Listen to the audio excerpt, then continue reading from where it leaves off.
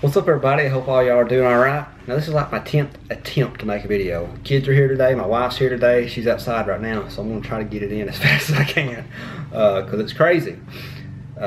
One day when I build my new house, which I've talked about in the past video, I want to have my own room with a lock on the door so I can have some space. But all jokes aside, I just want to thank everybody yesterday for the support and the comments and the uplifting stuff y'all said to me. It really just motivated me to do more with my channel.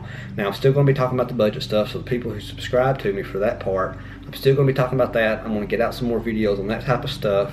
And one trend I've seen from people on the Dave Ramsey, on the budgets, people who's trying to go through this debt-free journey, everybody seems so positive and they're so happy.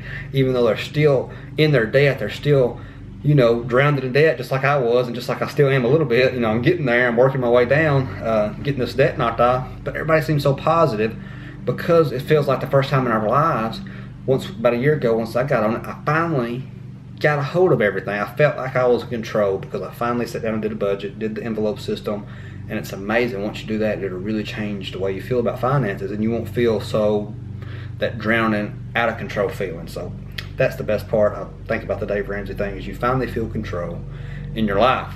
Now, this is my first little mini sermon, I guess you could say. I want to do this about once a week, give a little motivational, try to motivate you. You leave comments in my channel. When you subscribe to my channel, you're a part of my channel. So make sure you comment and people read that and it motivates them. You know, tell them your testimony, anything. My channel is open for that. So don't worry about people persecuting you. I'll back you up because you're going to back me up. But I just want to talk about the Word of God. Now, about 2 years ago, I decided to be a Sunday school teacher.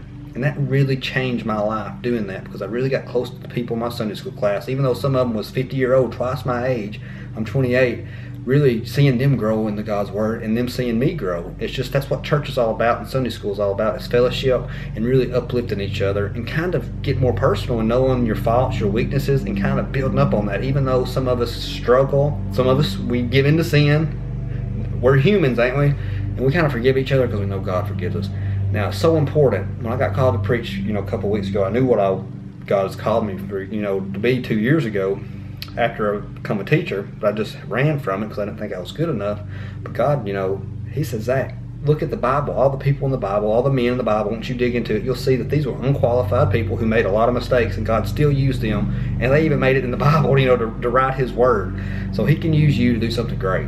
Don't ever think you're not good enough, no matter your age, your circumstance, what you look like, how much money you make, your popularity. God can use you to be something great, but you got to dig down in His Word and read it, and He will reveal that to you, just like He did me. So it's very important that you read the Bible, and I hope you do, because it'll tell you what's right and what's wrong. The world's trying to tell us what's right and what's wrong right now, but the Word of God was wrote years, thousands of years ago, and it is clear about what's right and wrong in the world.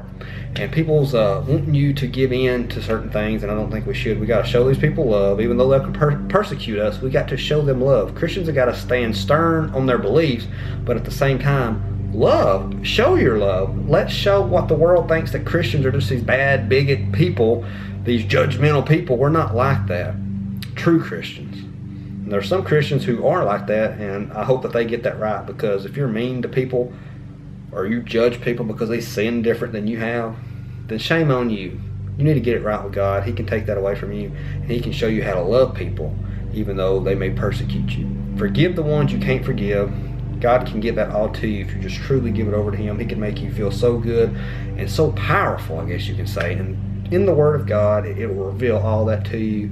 And lost person, if you've not been saved, you know, all you got to do is just give your heart over to Jesus, repent your sins, ask for forgiveness for your sins, and He can uplift you, and He can make you do great, great things. If you feel like your life is going nowhere, give it over to God, and He will send you somewhere. Nobody's down here on earth are going to be somebody's in heaven. We just got to work for Him. That's what we're here for as Christians, is to spread the gospel, and that's what I'm going to do with my channel.